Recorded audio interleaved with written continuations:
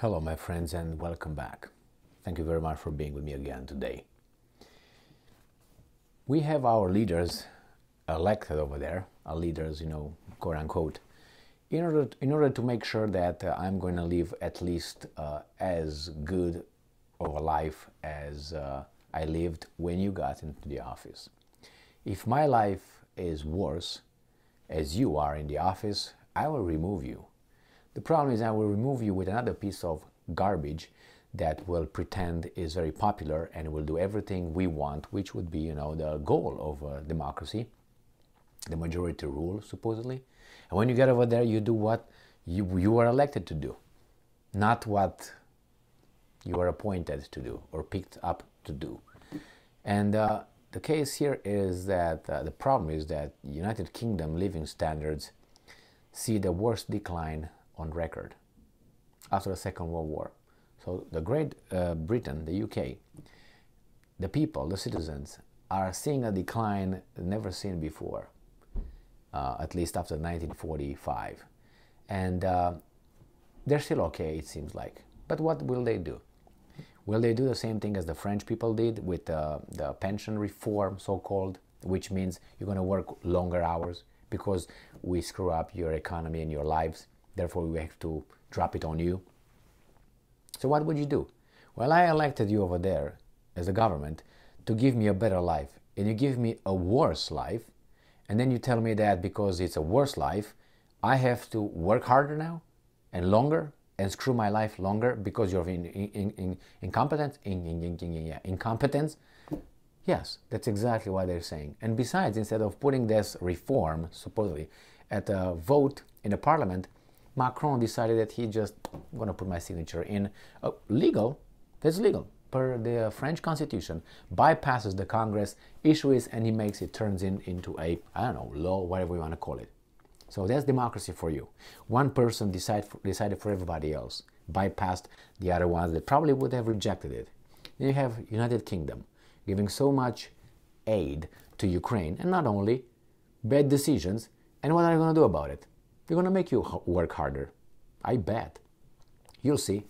Let's see this article coming from The Enemy.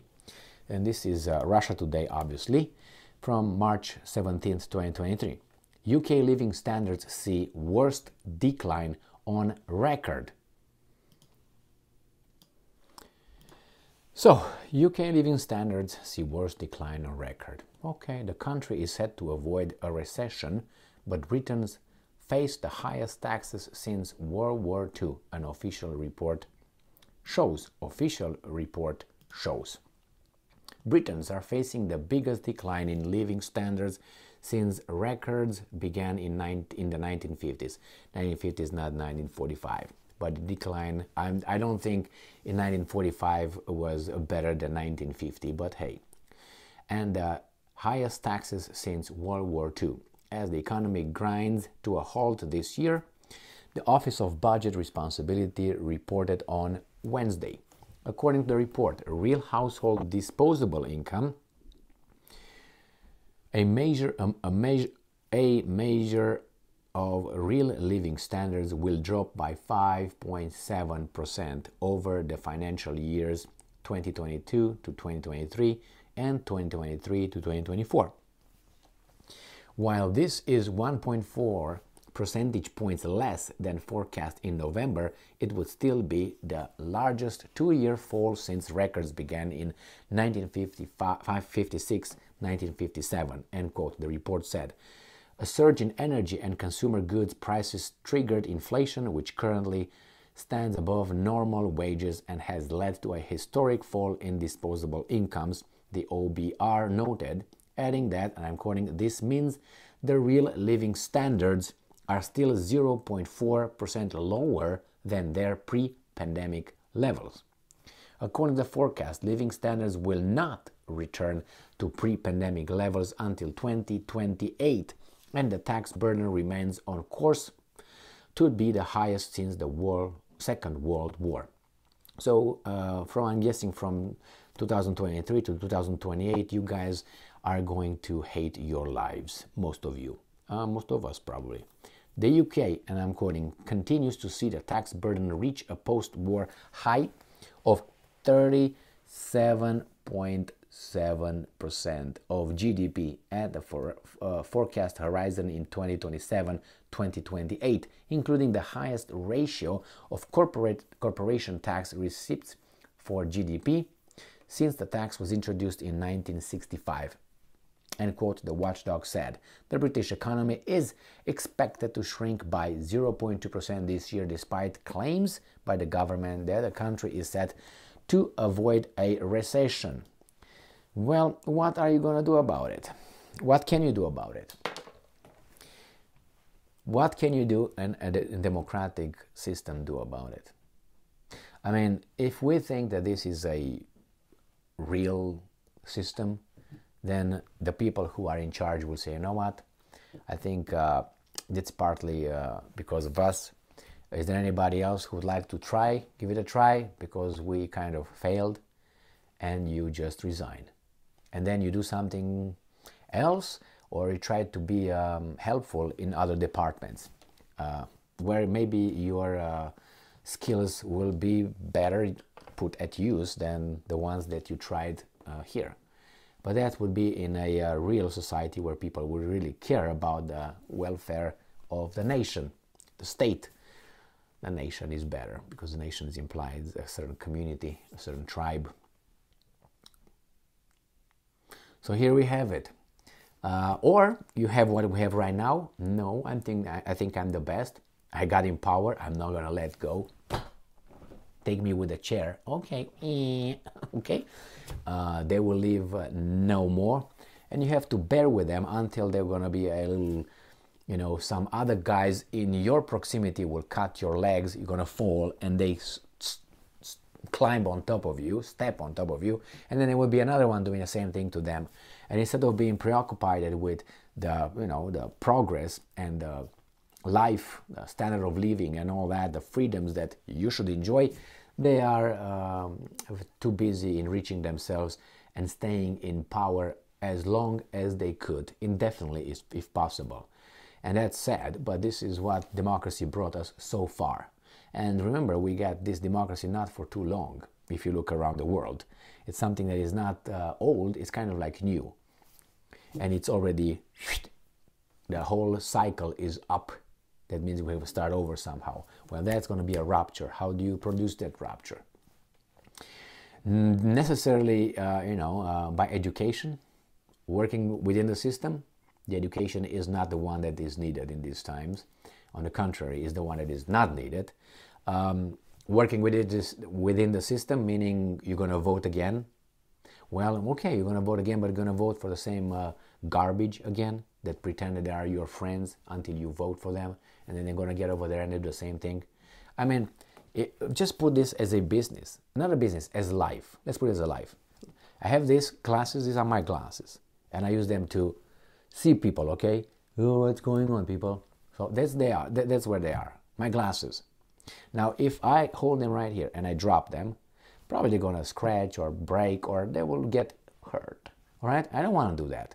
But if I do that, that's the consequence of my behavior. So it's my fault that I created this problem. So I should take full responsibility for this. That's how it is in life. If I go outside and I just don't look around before I cross the street and a big bus hits me, it's not that guy's fault necessarily, it's mine. I didn't pay attention. That's what I could control. So that's a consequence of my actions. Okay, I'm gonna go. That's a rule for the of nature. Now these guys are not following that rule.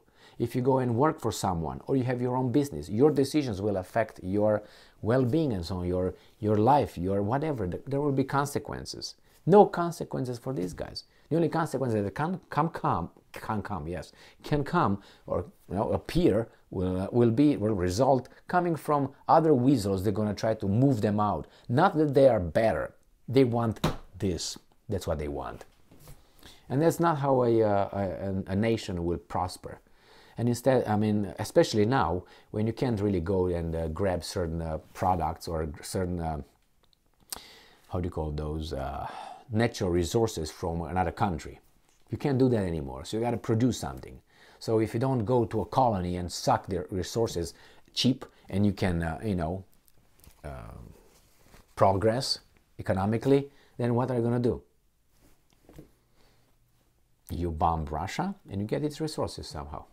That's a good idea. But the resources will be distributed by the strongest. I don't know if you watch, Animal Planet or things like this, where you see the lion. The lion shows up, let's say the pack of, I don't know, pack of wolf, I don't know how you call them.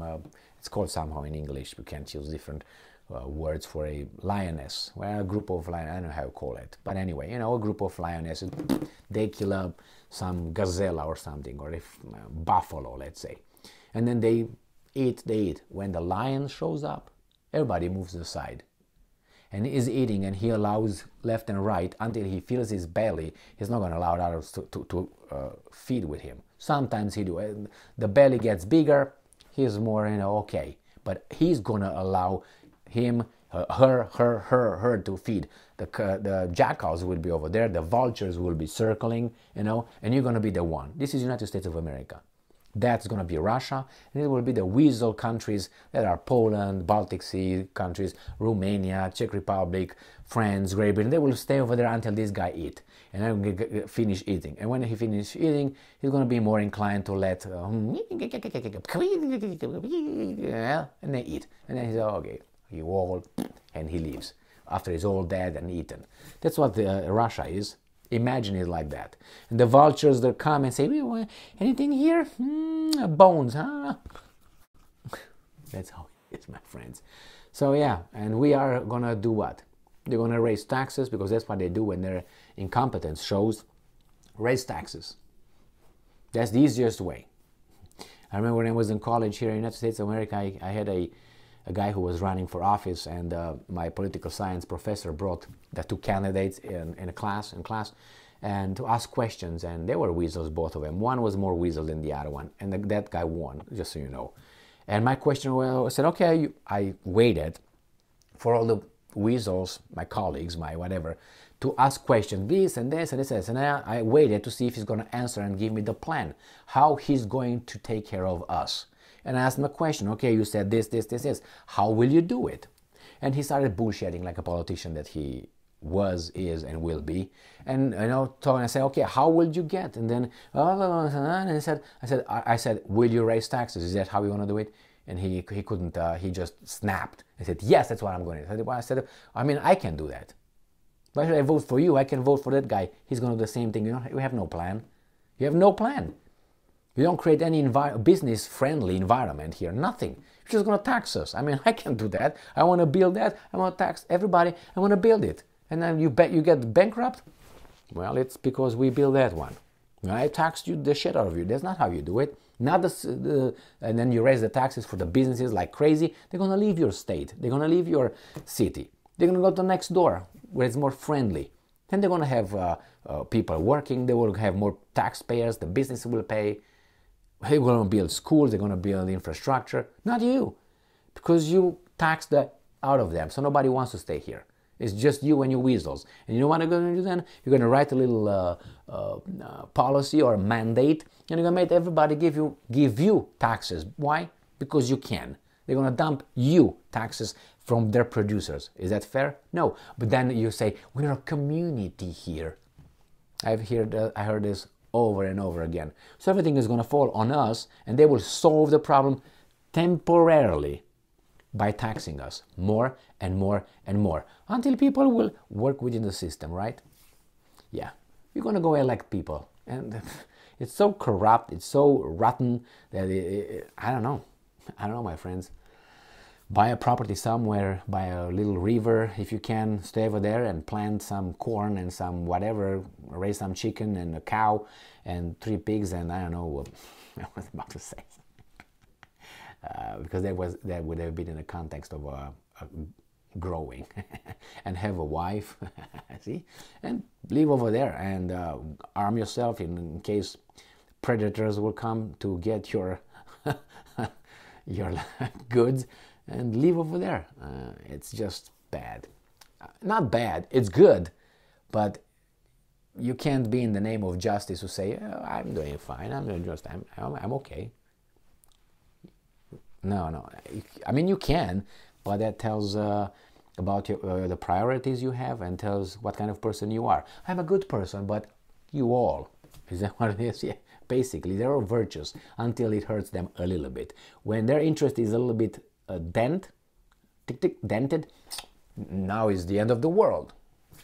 That's a mark of a selfish person and a little, small character person.